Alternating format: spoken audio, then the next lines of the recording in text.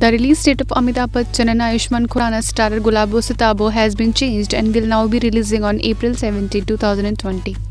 Few months ago, the makers of the film shared the first look of the movie, and it shows Big B in an unrecognizable grumpy old man avatar, while Ayushmann sports a de-glam look. Gulabo Sitabo, a legendary pair of puppet sisters, have been a part of Uttar Pradesh folklore. The film, a comedy, apparently is a take-off on these two characters.